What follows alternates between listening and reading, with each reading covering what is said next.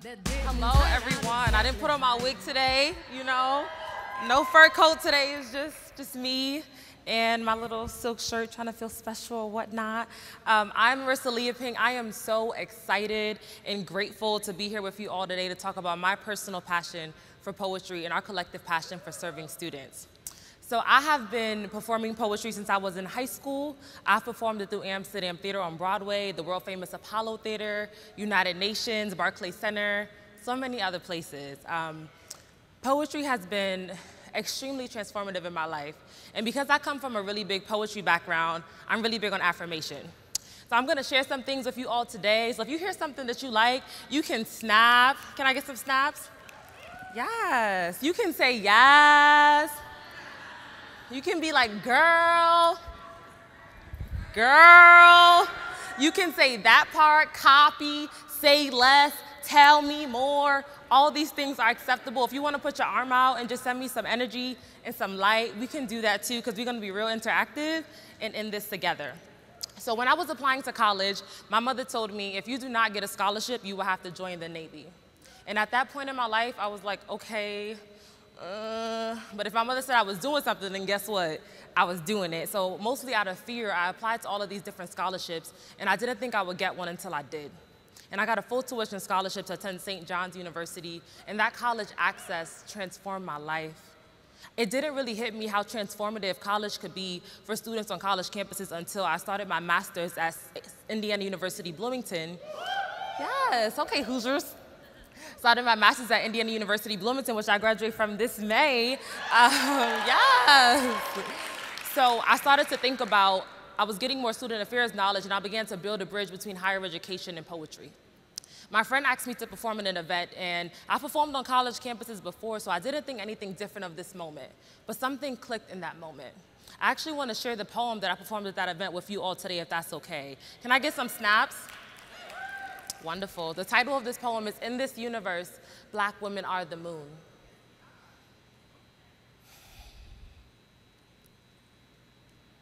Some folk wonder what it might be like to be the moon. Us black women know what it means to shine so bright people be afraid of you.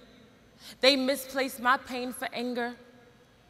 Black women sway slow and steady into the sky, reminding herself of her gentleness.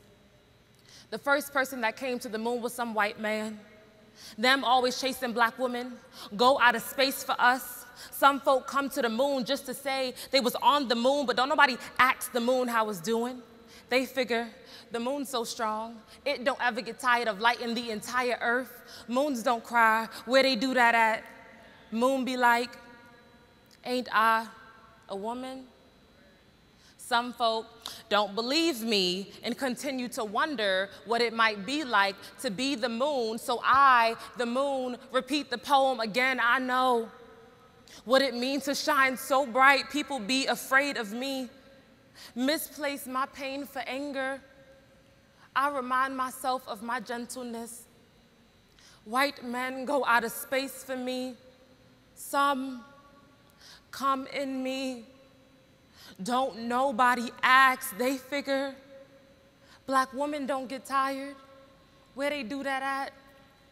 We be like, ain't we woman? Thank y'all. So, thank you. So immediately after I read the title of the poem, A Black Woman Express, yes!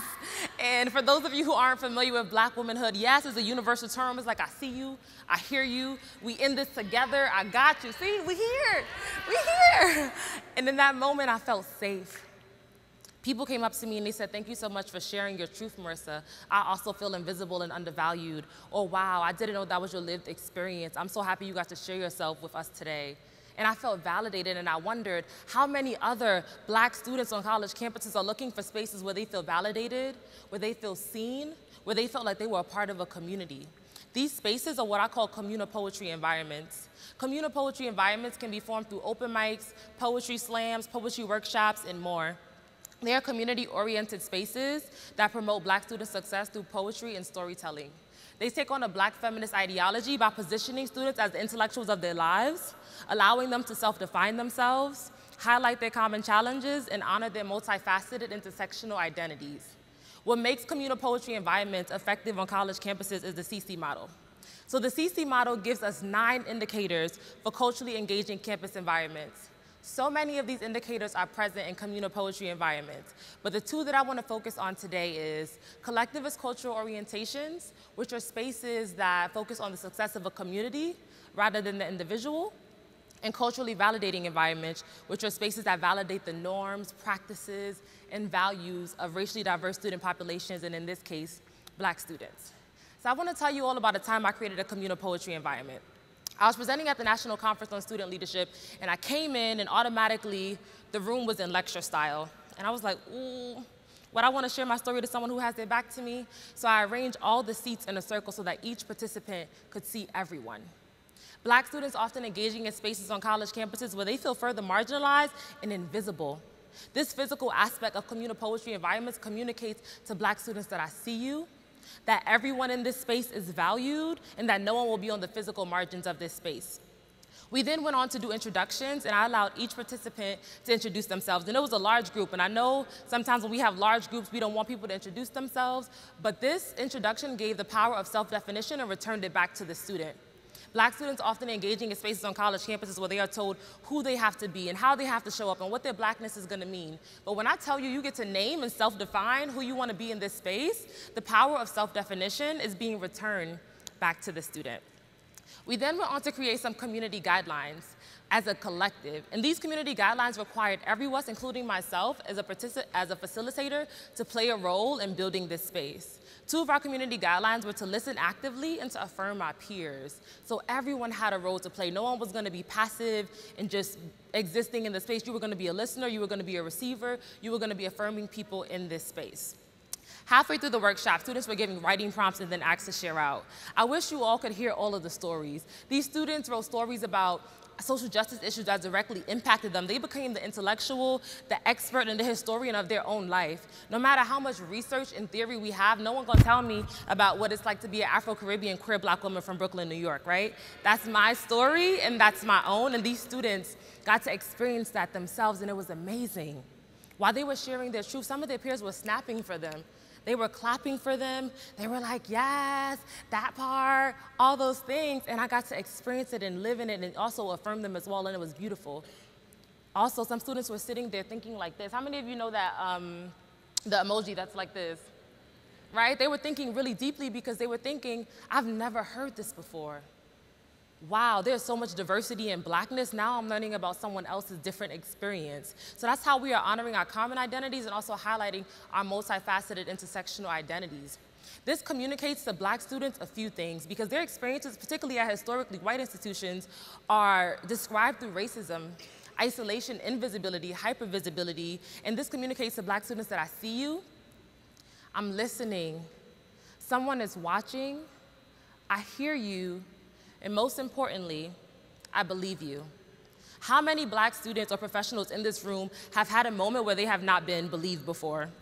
By the raise of hands. Absolutely, whether it was on a micro level or a macro level, this communicates to Black students that I believe you. So if you all are like, you know, Maurisa, this is great, this is cool or whatever, you know, but I'm not an artist, I don't know how to do this, that's fine. It's an amazing opportunity for you to collaborate with local community artists that are representative of the populations in which you are trying to serve. Bring someone in. Let them help you in creating communal poetry environments. This is also not only for the Office of Multicultural Affairs or campus activities or social justice programming, but this can be effective for faculty members in your classroom. Imagine creating a communal poetry environment and embedding that into your curriculum. This can be impactful for the Office of Career Services, the Office of Student Conduct, the Office of Health and Wellness, and so many other functional areas across student affairs. When you are creating communal poetry environments, it is imperative that you use ideologies and frameworks that take a strengths-based perspective. So consider how I use a Black feminist ideology, which centers some of the people on the margins of the Black community at the center. We are positioning the voices and the narratives of Black women at the center of communal poetry environments. You want to implement practices that are reflective of these ideologies and frameworks. So sometimes we get the theory, but then it just don't make it to the practice. But you want to make sure that it makes it to practice. So consider how we created community guidelines as a collective. which speaks to the collectivist cultural orientations of communal poetry environments from the CECE model, okay? There are so many ways where you can continue to be innovative and creative leaders on your college campuses. Step outside your comfort zone. If it feels a little weird and unnatural, then that's probably right. I want to thank you all so much for learning with me all today, and I hope that you continue to be creative and innovative leaders. Thank you.